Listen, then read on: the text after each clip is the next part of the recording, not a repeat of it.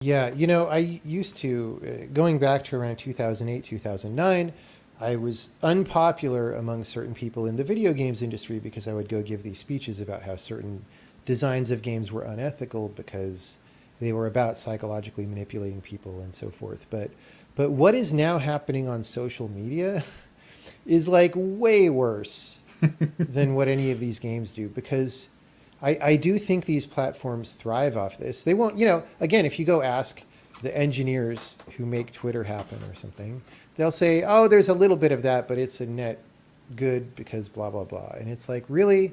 And also, are you really trying to, mitigate some of these negative manipulations?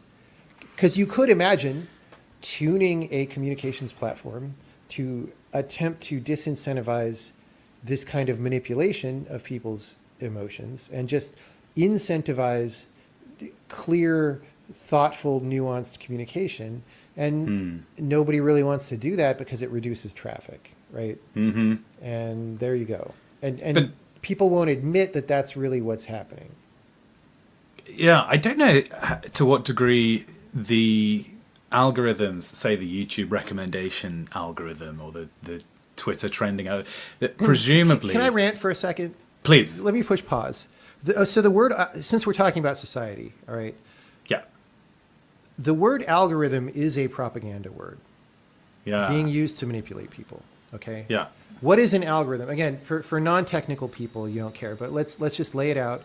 An algorithm is a method of solving a well-defined problem in a mathematical-like way for which there is a correct answer that can be verified correct. And the algorithm can be verified correct as a thing that produces the correct answer.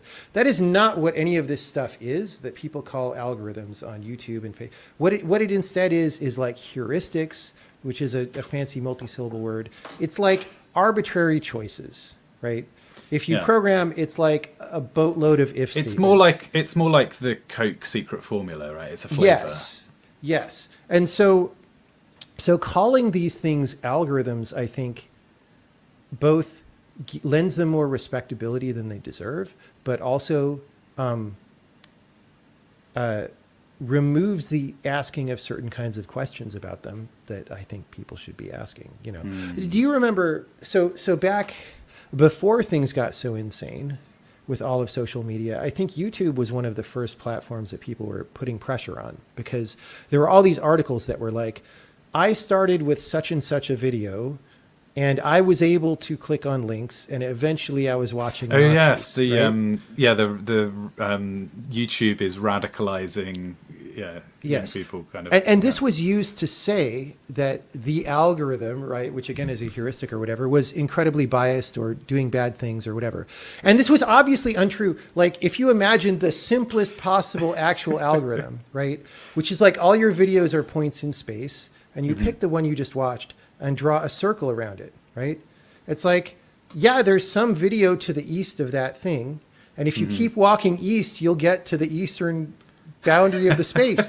Like that's a completely unbiased algorithm and you can do. So what these people were really calling for is you should not have an easterly direction. You should not be able to walk east. And it was never stated such a, now people just say that, right? Before, 5, 6, 8 years ago, this was not sayable and now it is sayable. And that's scary, I think.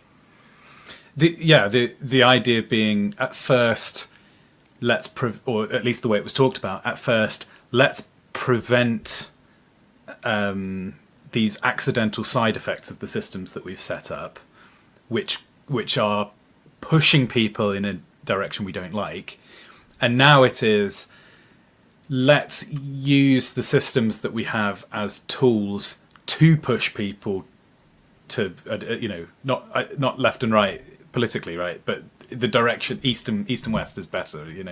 We want people to go west. Let's make the systems push them to the west, so it's impossible for anybody to go east, no matter how unique they are. I think YouTube just got crushed under that. I don't know what it was, or maybe it was driven internally like Twitter, but YouTube is very, very dead to me now compared to how, like, it used to be I would go on YouTube and I would like see new stuff to watch that I didn't know about and all that. And now it like, it doesn't recommend anything to me except things that I'm subscribed to or that I've already watched, or very, very rarely there's something very, very similar to what I've already seen. But it's like so clamped down that there's no motion at all. And like, I don't watch as much YouTube as I otherwise would, because like, I just go on the page and there's all this stuff that I don't like. You're re-showing me all the things I decided not to watch every time I go to YouTube, right? Right. The fact that I did not watch them is, you know, and the problem is YouTube just doesn't have sufficient competition to, you know, they just have the de facto monopoly regardless of how bad their thing is. Now, of course, over time it's bad and they'll lose their position eventually because of this, but it takes a long time for those things to happen.